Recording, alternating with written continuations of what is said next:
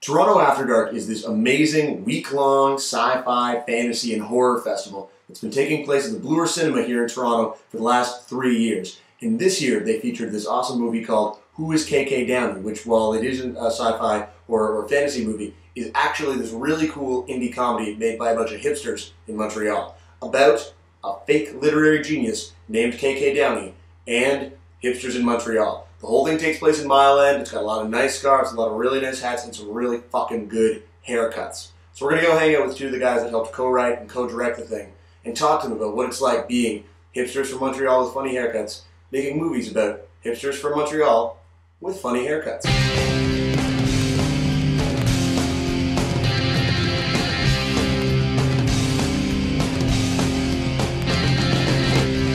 But if you want to come to this party, come on through.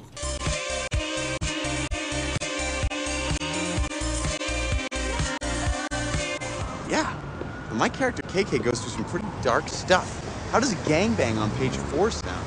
That sounds pretty good. You wrote about a gangbang? Well, that's just the tip of the iceberg, buddy. I mean, there's coke binges, there's prison time, there's drug binges during gangbangs, there's cocksucking, there's cocksucking for money, there's cocksucking for free, there's anal sex, there's anal rimming, mild bestiality, giving and receiving of facials, giving and receiving of pearl necklaces, Dutch door, Dutch oven, windmill, pinball, pincushion. He finger banged me and then cock banged me. Yeah, my mom saw it. She's very supportive of it, but she was like, "You made a movie."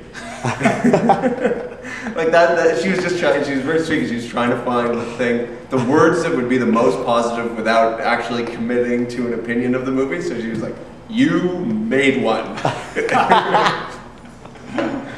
And my dad, I don't even think my dad knows what the hell he even saw. All he cares about is his shit band. Oh, you're gonna need that bass to play my songs. Sometimes you need to learn to give up. When I get my book published, maybe I'm just a bad writer. A band sucks, and nobody will publish your book. The bottom line is, nobody wants to read this kind of thing from a middle-class suburban white kid like you. No one's gonna publish this, ever. It's unpublishable. What if KK Downey, your protagonist, wrote his own book? Let's create KK Downey. The idea, it actually wasn't, to be honest, it was kind of just, wasn't hipsters exactly, it was just partying. That was kind of what we wanted to make fun of, is that lifestyle.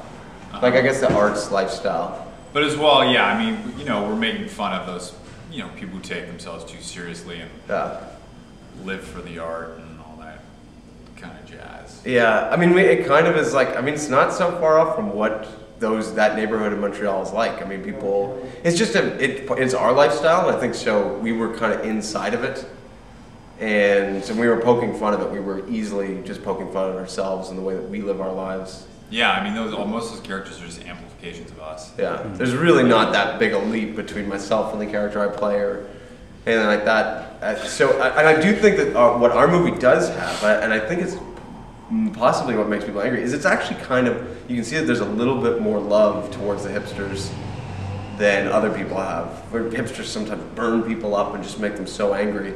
I feel like these are kind of loving caricatures of the community. These are people who are kind of ridiculous, but, you know, they're human beings. You know, they're absurd, caricatures of what the real people are. Is KK Downey! KK Downey! KK Downey!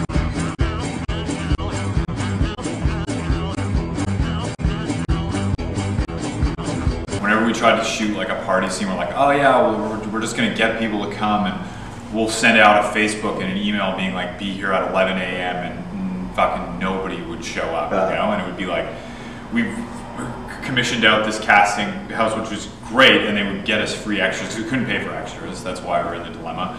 And she'd show up with, you know, people that were like 11 years, like kids that were like 13 and 12 or 11, and it's supposed to be like an after party with a bunch of idiots in their late 20s, and it was just such a mission to make it feel real. Or I mean, it was just so stupid that we thought we could write that and that we would be able to execute it. You know? The opening of the movie was supposed to look like the opening of Michael Mann's Miami Vice. Like, you know when they go into that club in Miami? Have you seen that one? Like, yeah. the movie. They go into the club. That's what we wanted that initial party to look like, the one that Terrence goes to, where he sees Sue. And that's the way we wrote it. We were like, oh, that's gonna be like, it's gonna look just like Miami Vice. Like, we'll underlight like bar tops, and we'll have all these people there. It'll be great. It'll be so easy. And then we got to the set, and it was like 6 extras were there. We're like, oh, it's not gonna look like the opening scene of Miami Vice. Were you able to make anything work with the 13-year-olds? Like, are there 13-year-olds yeah, hidden in those party scenes? Yeah, like, if we look? Kind of turn them around, put a hat on them. Get them smoking cigarettes. Yeah, this one kid we traumatized because we were like, I was like, can you smoke a cigarette? And he was like, I don't smoke, I don't want to. I think it was just a particularly stressful time for me on set. I think I actually barked at him, and it was not one of my favorite moments. It was like one of those sad things where he was like, you could tell that by even he was holding the putting cigarette, his wrong fingers, and he didn't know what, and I was like, it was like his mom, if his mom had seen it, she would have been so disappointed in him. Like, that was the way, that was his response. Like, you know when you can't do something because if your mom sees it, you're just gonna let her down in a way that's gonna break your heart. That was the way this kid was with smoking the cigarette. He was like, I can't do it. I think he was just being difficult.